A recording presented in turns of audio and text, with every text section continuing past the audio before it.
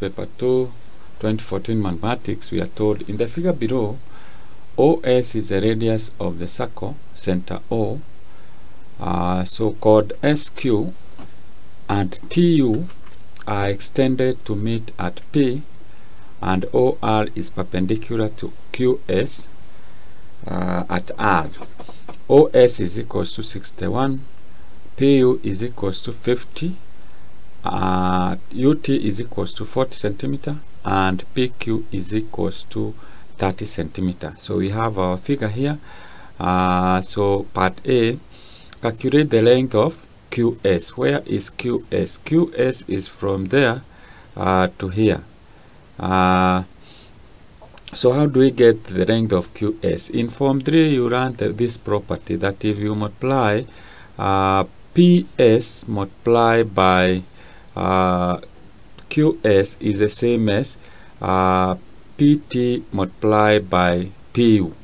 That is to say, if we call so if we write QS is equals to X, or X is equals to QS, we can write it like that. We can say this is part A, Roman number 1. We can say 50 plus 40. Okay, that is PU plus PUT, so that you get PT. You multiply by 50, that is you multiply by PU, which is 50, should be equals to 30 multiplied by 30 plus X. So that's a property we learned in chords, circles and chords. So you'll be able to get this is equals to, use your calculator, that is 90 multiplied by 50, that will give you 4,500, and this is equals to, you open the bracket, there you get 900 plus 30x. So you can say 30x is equals to, when you add, you take 900 to the left hand side, you get that 3,600. So you divide both sides by 30, you get x is equals to 120 centimeter. So that is how you get that. Roman number 2, we can say it is we are supposed to find the length of OR. Okay, OR is this here, and how do you get OR?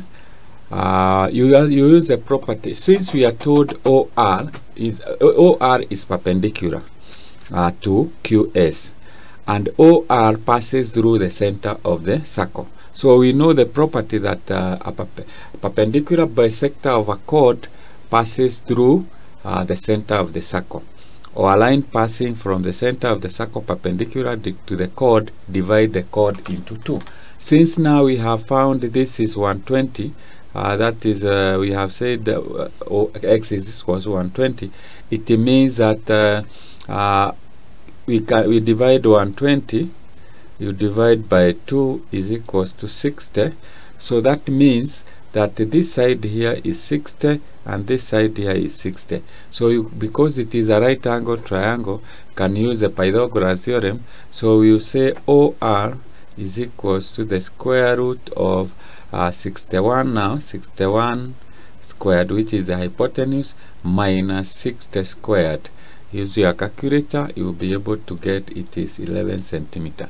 So that's how you work out that. From there, we go to part B of this question. So let me write here part B.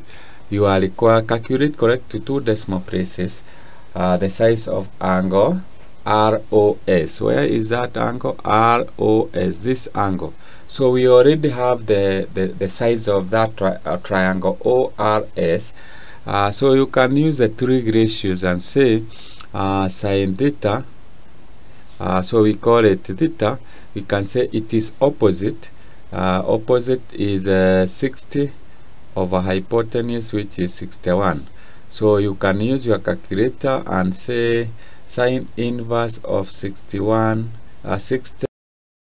60 divided by 61, you can put the bracket here, and using your calculator you press 60 divided by 61, you get the decimal, you press inverse sign and you press sign. You'll be able to get, depending on the calculator that you are using, you should be able to remember you are taught how to use a calculator in Form 3, which you should be efficient because it will help you save time. So you get 79.6 degrees. So that is the angle, that is angle ROS. Finally, we have part Roman number 2 of part B. We are required to the length of the mirror arc, QS. So the mirror arc is a minor arc, not the mirror. This is a minor arc. So how do we get the arc length? Arc length is equals to, we say it is theta over 360 multiplied by 2 pi r. So that is the formula that we use. Now the angle that we are going to use, maybe there it is, we can call it theta 2, is the whole of this angle. So we need to multiply theta 2, we need is equals to 76.79, not 76, 79, that is 79.6. You multiply by 2, that will give you the angle 159.2 degrees. These are degrees. So we can get the arc length. Arc length is equals to 159.2. You divide by 360 degrees. Then you multiply by 2. Multiply by 22 over 7. Always remember, unless it is specified, always use 22 over 7 as a pi, and you can compute using this your calculator. You get it is 169.5 centimeters. So that is the correct answer. That is the correct answer. Let's see how the marks are distributed. In terms of marks distribution, you get a method mark there, so that is 1 mark.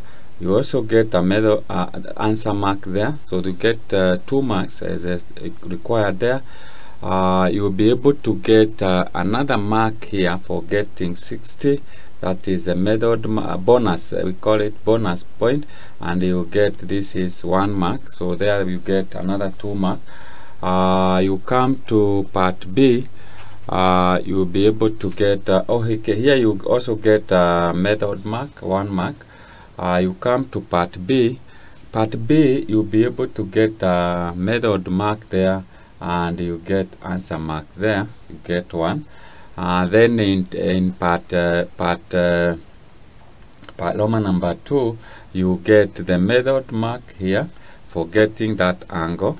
Another method mark here for applying that the method of finding the length arc, and 1 mark for the answer. So the total of that add up to 10 marks. So that's how the marks are distributed.